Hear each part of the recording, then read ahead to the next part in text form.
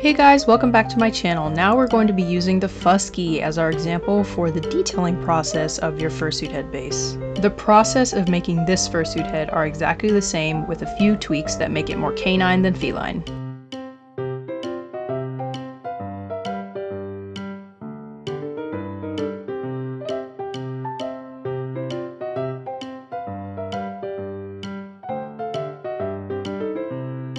So for starters, what's going to be most different is the muzzle. The muzzle is definitely going to be longer and a bit thinner than what a feline muzzle would look like.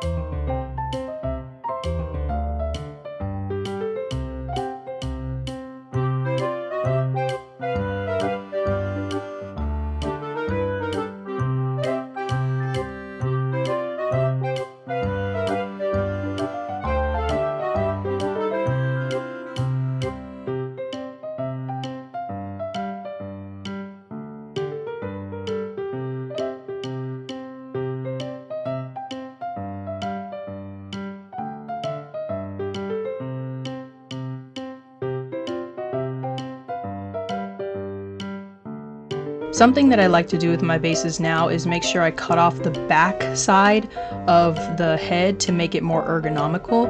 This is something I do after the base is done, so I can really gauge where I want that to be. This is going to help you later when you're patterning the neck and making it look more like a neck rather than just a piece of, foam or a piece of fur that's just like draping off of you. This part of the process is where we're going to be gluing the balaclava to the base itself. So here you're just going to want to take small pieces at a time to glue the balaclava to the base. I usually like to start near the nose bridge and then make my way around the head toward the back. And again, I follow the symmetry rule, so let me do one side and then I do the other side. You don't have to pull too hard because the balaclava already stretches, just make it look neat. So don't pull to where there's too much tension, but don't leave so much, loose so, the balaclava has those little wrinkles.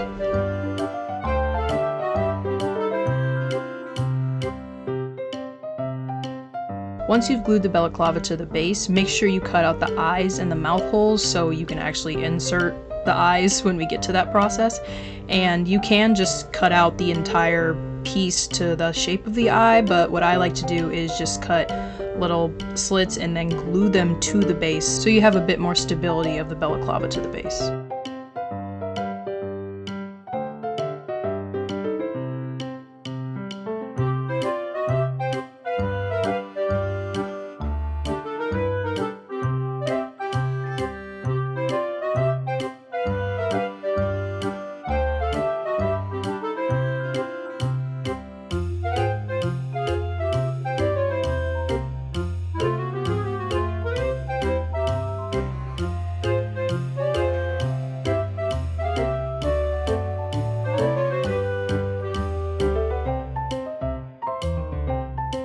Something that was in my original fursuit making tutorial was the use of fleece or felt to fill in those little gap areas so you don't have to use large pieces of foam and do a lot of extra trimming.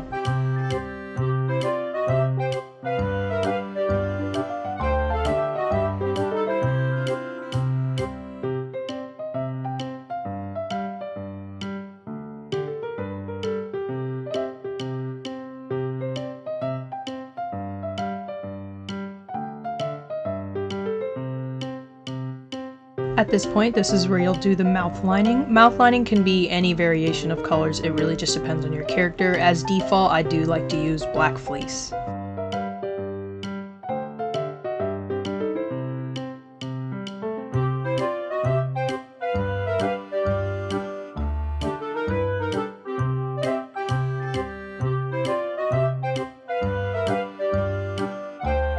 So the way that I'm cutting this out, I leave more room and seam allowance toward the front part of the jaw, and then the jaw that goes toward the inside of the mouth, I cut right up against the pattern.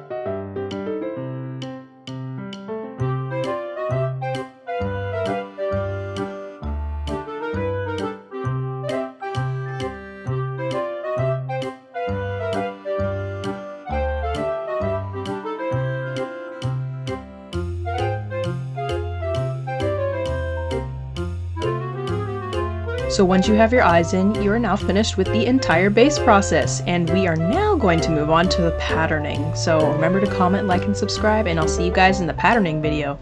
Bye!